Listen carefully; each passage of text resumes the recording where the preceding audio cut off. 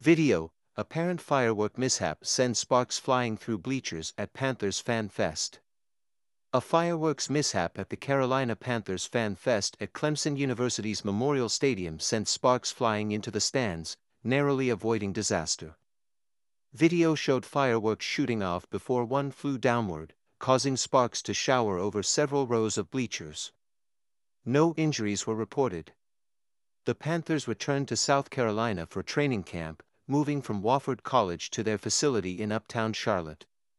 Fan Fest came a week before the Panthers' preseason opener against the New England Patriots. Please subscribe to my channel.